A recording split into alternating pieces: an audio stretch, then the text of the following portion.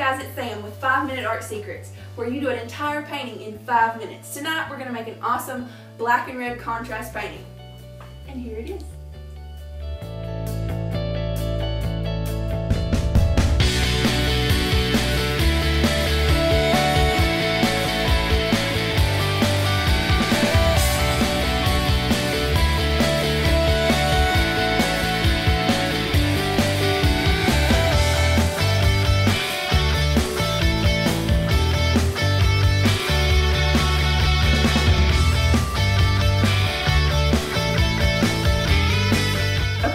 So here are black and red abstract paintings. They're very cool, they're very modern, very abstract. They'll fit into any home decor.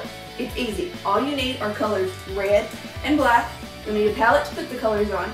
And then for the white, I use puffy paint or fabric paint, where you can get it at any local craft store or even at Walmart. That gives it some added texture and some added interest for the viewer. Okay, so let me grab my stuff and then we'll get started.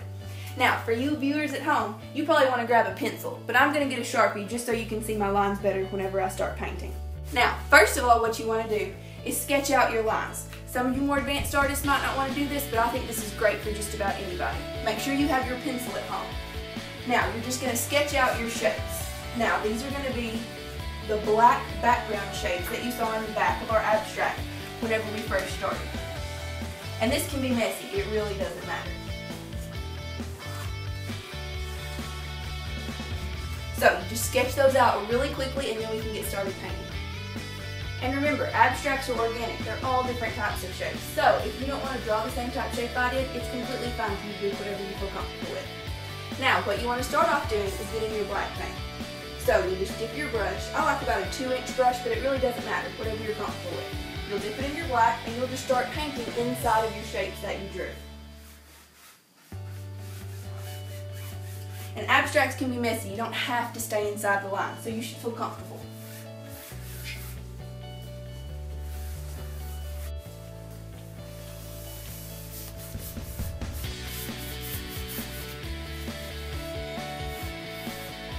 Okay, and rather than actually washing out your paintbrush, just get a napkin. This is a great tip. It's going to make the red and the black combine and look more abstract. So don't wash out your brush. Just get any old napkin and just wipe off your brush. You want to keep some black in it. Then, you go back to your red paint. And it's okay if in your palette you mix the two. That's completely fine. You actually want that. Then you'll just start filling in the background spots, the spots that are supposed to be red.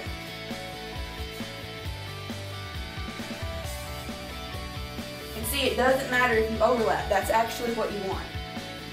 So you'll just fill in all these background shapes. And if you feel like your red is getting a little bit maroon, you can go back to your napkin and just wipe out a little bit more of the black. And make sure that instead of just painting up and down, you go horizontally as well as vertically.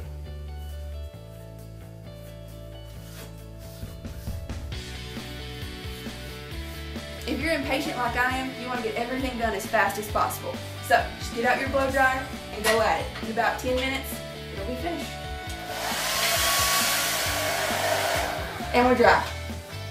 Now, after you come back from drying your canvas, you want to clean out your brush and get a clean palette.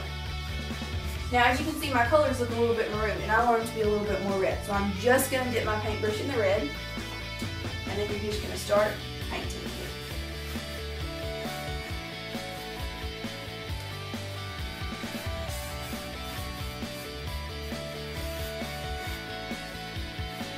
Now, once you finish the red, we'll switch colors and we'll paint the black again. Okay, so when you're finished with the red, then you'll go back over the black. And go crazy with it, have fun. Again, you want to overlap the colors, just like I'm doing there, and make sure that you're painting horizontally as well as vertically.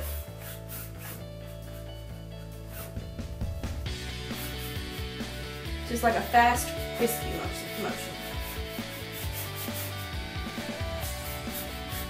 Now, after your canvas is dry, squirt you some puffy paint into a clean palette and get a circular object. I'm just using a household cup.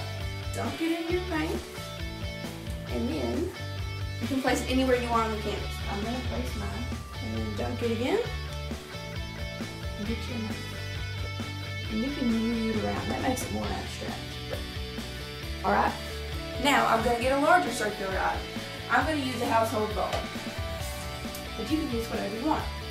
So, you just want to dunk this item in your paint just like you did the cup. And don't worry, this paint's washable. Dunk it good in the paint. Then you're just going to squish it onto your canvas just like so. There we go. Now, the last part is we're going to add lines with fabric paint. So, you'll need to get a ruler and your fabric and or puffy paint. And then you'll just draw a line. And just get down. Another. And then you'll just repeat the process all the way down the canvas. Or as far down as you want to go. Really, it's up to you. Okay? After a little while, you might have to wash off your ruler just to make sure that your lines stay consistent. And then go back and make your lines. You want to make some long, some short. It's completely up to you. Okay guys, here's the finished product. And remember, this is just a technique. So if you do this 100 different times at home, it's going to come out 100 different ways. I'd love to see your video responses, so make sure that you post those below. Also, please come and check out my website. It's 5minuteartsecrets.com. Bye guys. And the great thing about abstracts is that you really can't mess up. Just have fun, do whatever. That's the great thing about abstracts. I think I said that's the great thing about abstracts like 3 times.